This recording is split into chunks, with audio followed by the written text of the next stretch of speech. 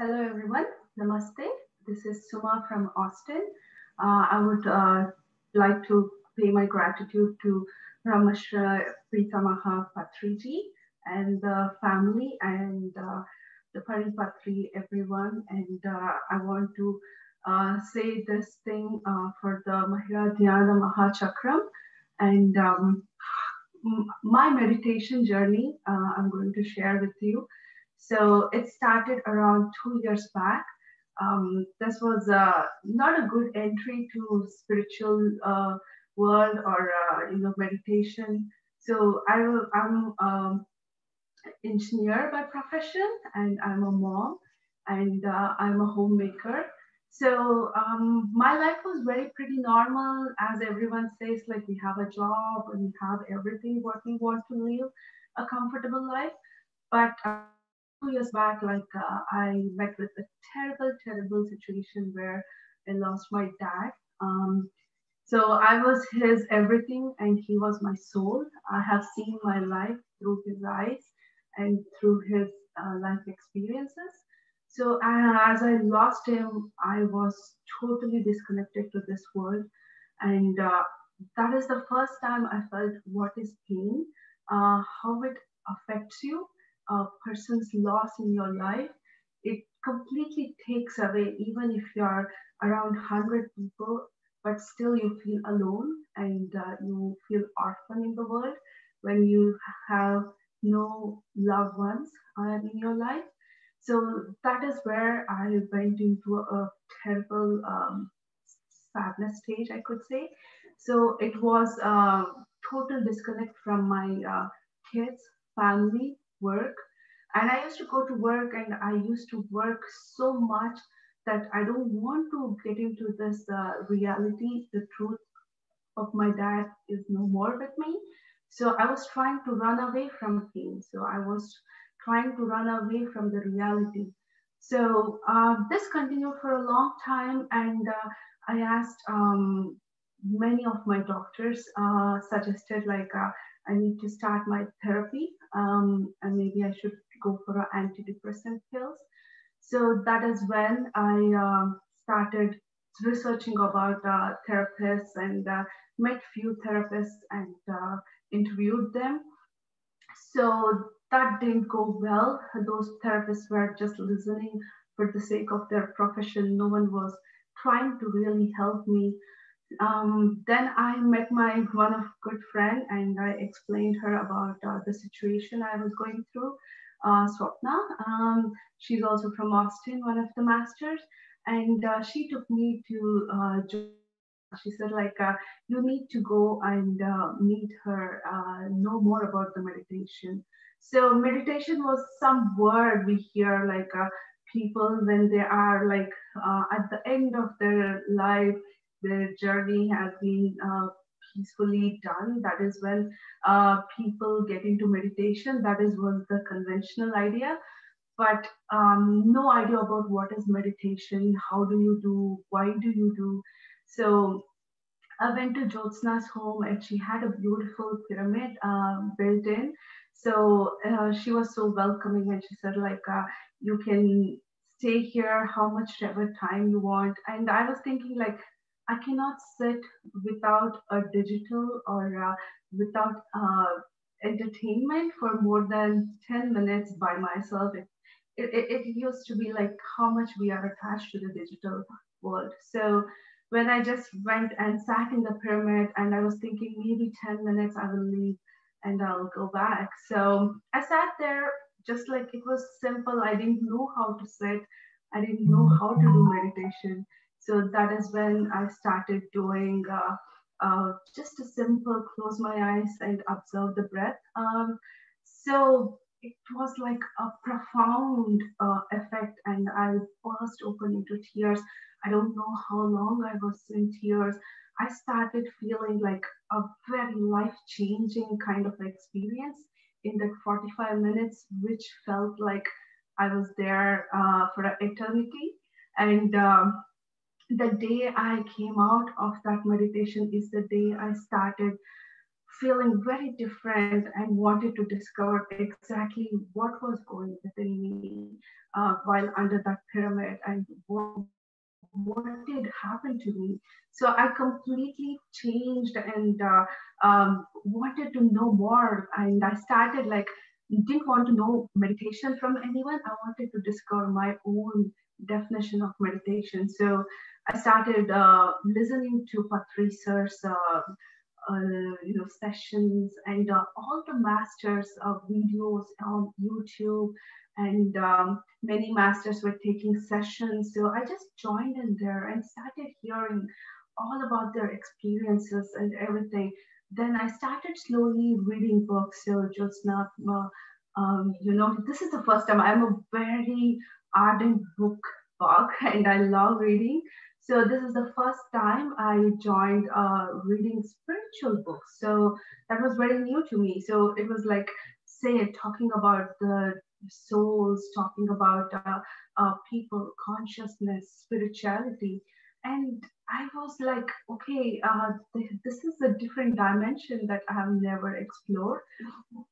So going into the book reading sessions, attending, I slowly started seeing changes in my life from day to day, to a profound effect of like, my dad is no more, to my dad is watching me as an angel guarding me. And this is the cycle of the life. Everyone should come do their part of like why they are here. So I always like watching movies or hearing about who am I, who am I. So I had that question like everyone should have. So instead of asking who am I started questioning why am I here. If I have come here, there should be some reason. There is a purpose for my life here. There should be not like a monotonous life where you live, die. No, there is something I have been sent here to perform what is meant to be. That is when I started slowly processing all the things that I'm hearing from masters and the sessions in the books.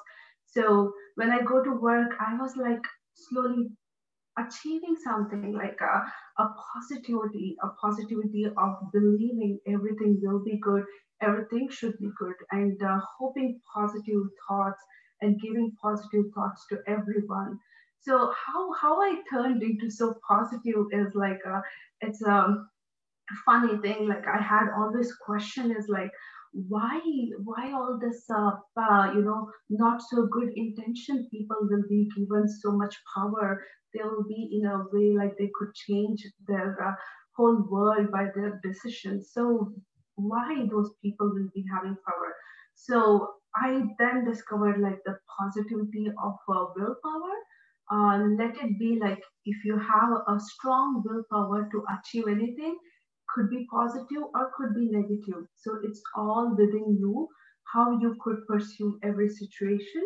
So that is when I started saying like, okay, so I have a power to pick positive side and a negative side. When I can pick my positivity, I should see the positive side of every person.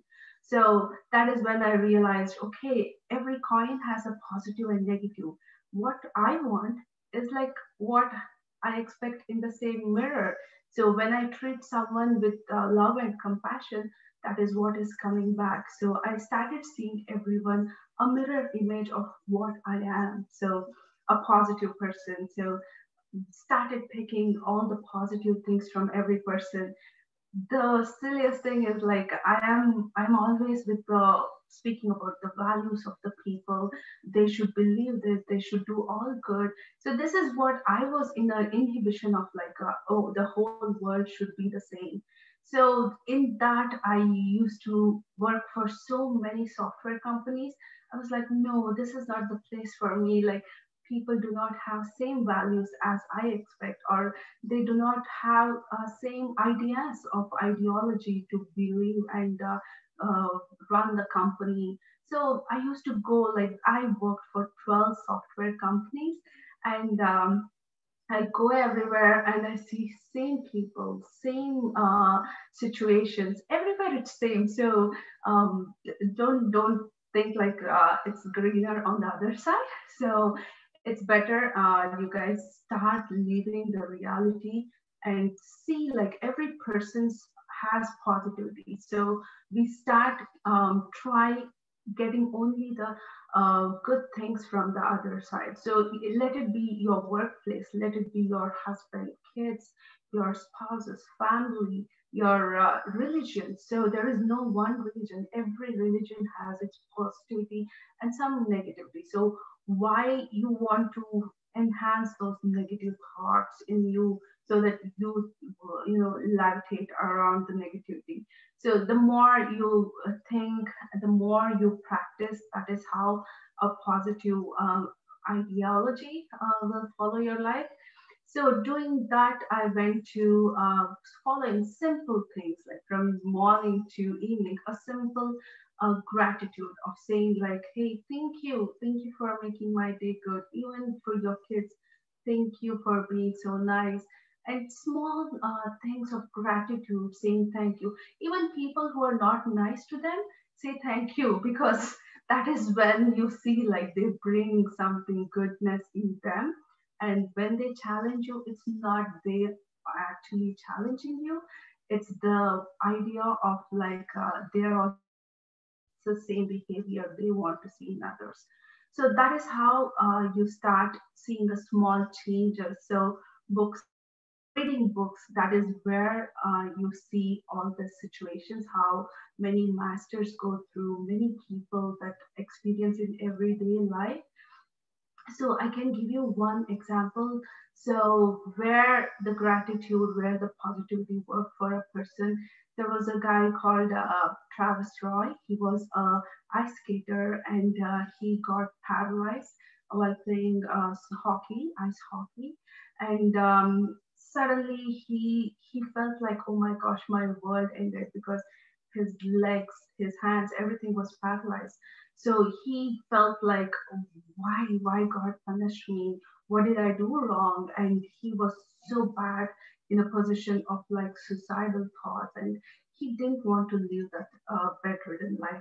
Then slowly, his one side of body started working. He was with a group of people in the hospital. He made friends, and he was thinking like, why I am here? But I should be playing a professional hockey. I should be skating. This should not happen to me. So that is when he met a girl, Catherine, and she was so positive person. Even she had no arms or legs, and she was giving away party of being alive. And he got so confused, like, who throws a party for being alive? She like she an accident, and that is when she lost. She's thankful, and she sees the positive side of being alive, not like totally lost, paralyzed, but still she is so positive and happy. So that is when he realized like there could be very bad things, but today is a better day. So that is when he started, being grateful, being thankful that one arm works, one leg works, so he can be able to pick food and eat. So small positivity and being grateful, the gratitude is very important in life. How we apply, we may think like, oh my gosh, the other's life is so beautiful. Why me? So instead of thinking like, why me? Why others are good? Stop like comparing. So that is when one thing I realized: stop comparing and competing. So all you have to is like look at yourself and say like, I am best and I need to be best. So that is when you start competing to within you, to the person inside you. So when you stop complaining about all they have but you don't have, that is when you'll see like the potential of a real person within you. So when you explore who you are, what are your strengths, that is when you stop judging people. So when you stop judging, you will realize like, oh, there is no point of expectation. So when you stop judging, that is when you see a person who is behaving bad to you can go through a very terrible tough life, so they may need more love. So the best thing is like, okay, if someone says something bad to you, just say like, maybe he didn't have a good day, he's going through some trouble, just say to yourself and move on. So no judgment and no expectations. So these are the small things I started reading from a book. So there is books I have read like Alchemist, the biography of a yogi, then the Yogananda, many masters, many lives. These books give you a different way of living.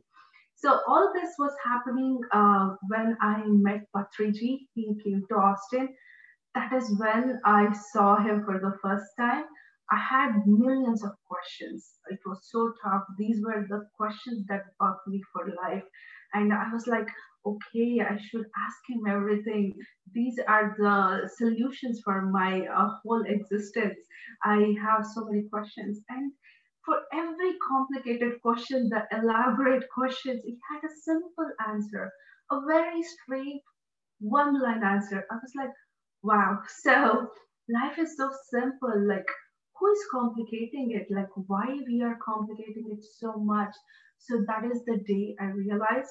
I started writing down like, who's making this situation tougher? So I started writing like, what is the situation? Who are the people around me who are causing it? By the end of the root cause for my problem was me. It's me who is creating all that sorrowness to me, all that pain to me. If Patri sir says like, don't overthink it, don't analyze it, just breathe and observe your breath, and that is the answer. So that was the simplest solution for every problem I had. So I started spending more time with me. So the meditation, sitting yourself, I started enjoying myself alone. So that is the time I could see like who really I am inside and who really I am outside was totally different. I could say like how we have developed everything with the education, with the society around you, the learning you have done is different from the person who is inside you. So slowly I started understanding who really I am. So then that is when I said like, okay, I am the master of my life. I have the power to make my own destiny, to make my own happiness. And I am the master of all the problems that come to me. That every problem comes to you because I stop thinking like, oh, why it always happens to me, not every person, only me. So then I stopped thinking, why me? And I said like, okay, I need to learn something from this situation. So every tough times or the troubled times I was going through, I started asking like, should I learn something? So I am put in this situation because the masters want to teach me something. So I started, okay, thank you for this trouble. Let me start learning. So I wait with patience, and it just like every trouble should have a solution. That is your patience and your time it takes to pass on. So it's just like a passing cloud. The experiences in your meditation are just passing clouds. They just come, you don't overanalyze, you go through it and it goes away. So just like that, every trouble, hardship in your life is just a passing cloud. It comes, you need to learn the lesson why you are here and why you were putting through that and just move on. So don't ever think like why me all the problems. It's there because you are potential of solving it, so and learning a lesson. And I was always thinking like there should be something else because the spiritual world is there is no a class for it. There is no person, your parents or school doesn't teach you the spirituality. I never knew like what exactly is spirituality. Do I know everything? No, I'm still learning. So that is where you start working towards your journey of books, journey of listening to masters, journey of listening to different kinds of talks. Just go to PMC or PSSM on the YouTube and start watching their videos. Every master has their own journey, own life, own experiences that teaches them in a different way what is spirituality. So I said, like, okay, so everyone has their own life story to be written. So I had to discover my own story. That is when I got the opportunity to be part of Inner Journey.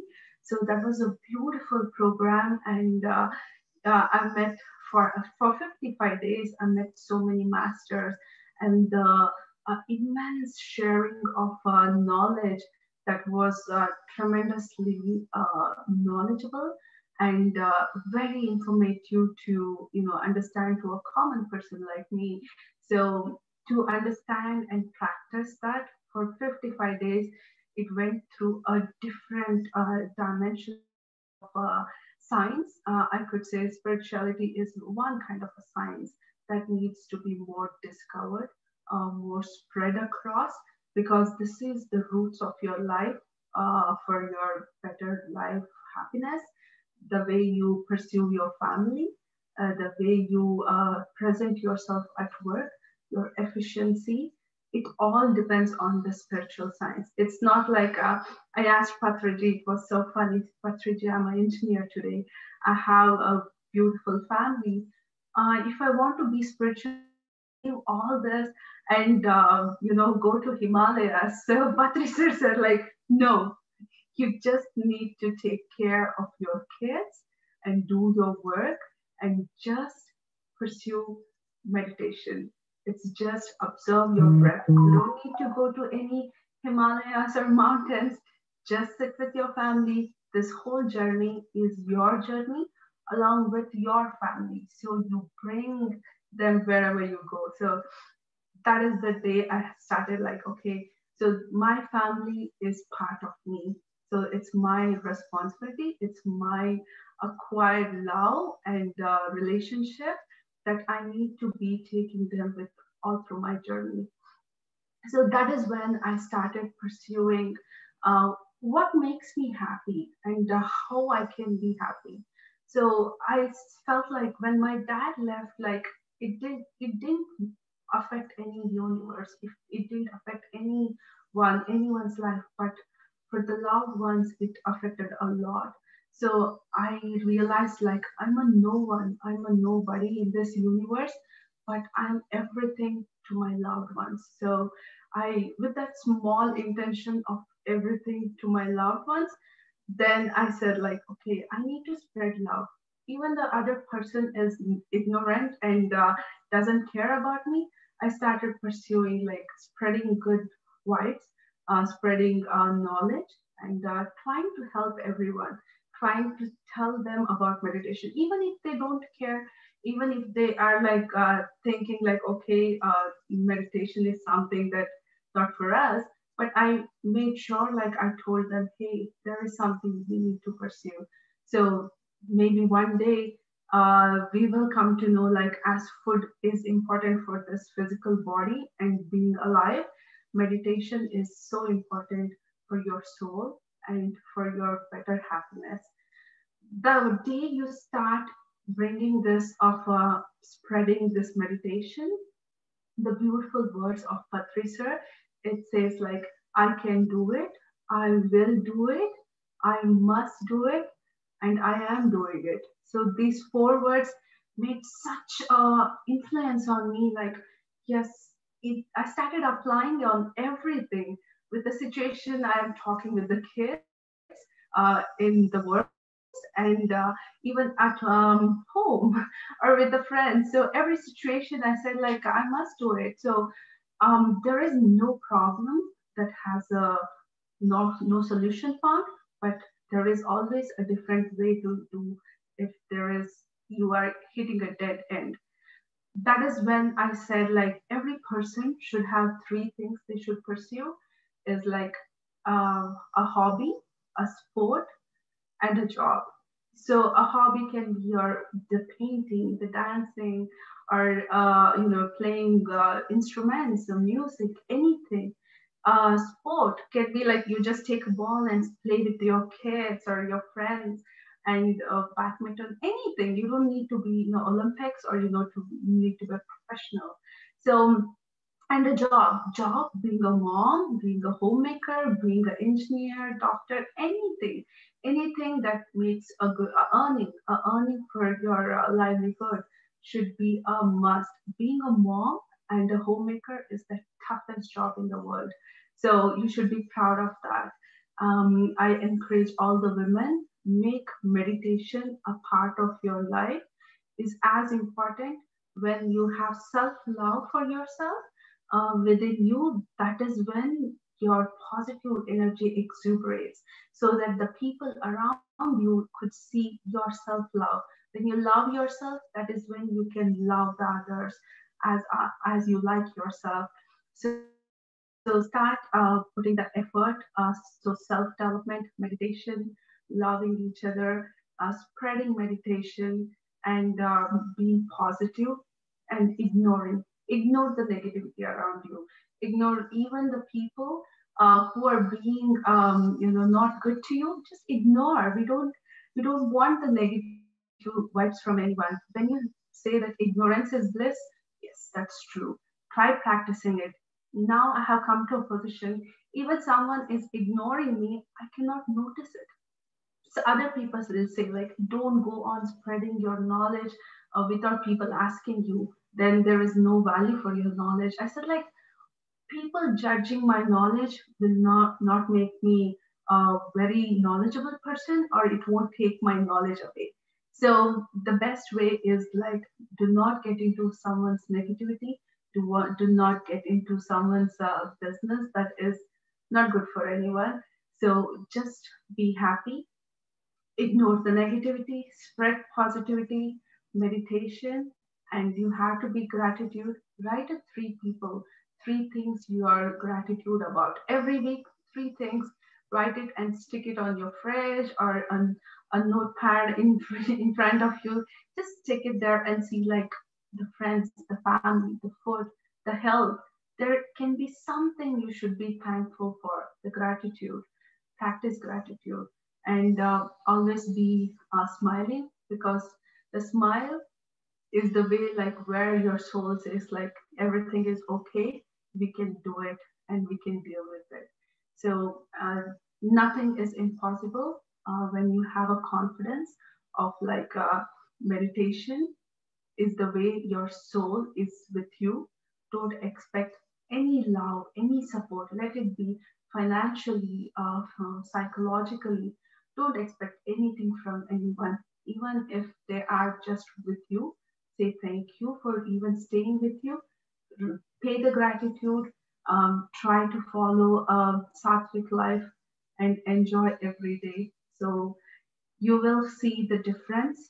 And please read the books, watch the videos, hear to the masters, and participate in any of Dhyana Mahalingam. And there will be many groups, many people want to teach you. If you are in need of a knowledge and you are thriving to know more about spirituality, there is so much resources in PSSM, PMC, and so many ways you could be reached. And they all are so many volunteers trying to help you, trying to spread the beautiful process of meditation to betterment of the humankind.